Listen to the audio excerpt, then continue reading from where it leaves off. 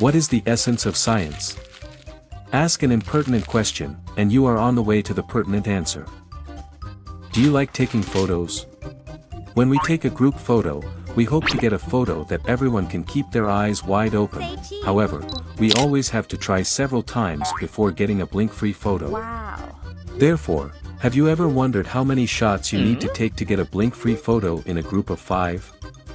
How about group of 10? Nick Svensson and Piers Barnes conducted research on this question. First, we need to know why we blink. Blinking is a reflex, which means it happens mostly automatically. Blinking protects and maintains our eyes by generating a secretion. We blink approximately every 3 seconds, which provides the basis for our answering the question. According to several pre-research, they assumed the average blink lasts about 250 milliseconds and a camera shutter stays open for about 8 milliseconds. If the blinks of different people are independent, we can try to model this question.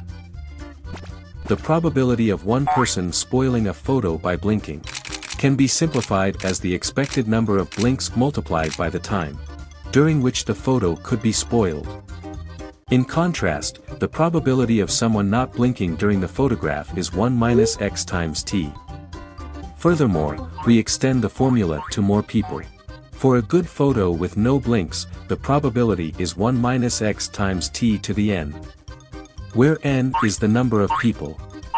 Maybe you still feel confused about this formula, since we don't do mathematic problems while photographing.